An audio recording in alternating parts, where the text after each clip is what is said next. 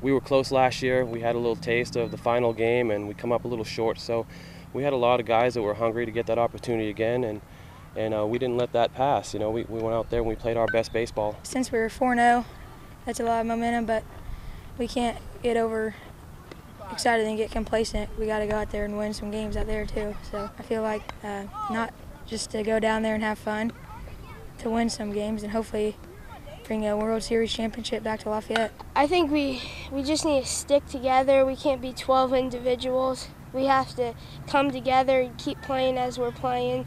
We've been really playing good Lafayette baseball lately, and I just think that needs to continue. Has it sunk in yet that you guys are going to the World Series? Yes. What's that feeling like?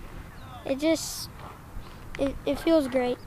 You know, we've wanted this since February, so finally met our goal.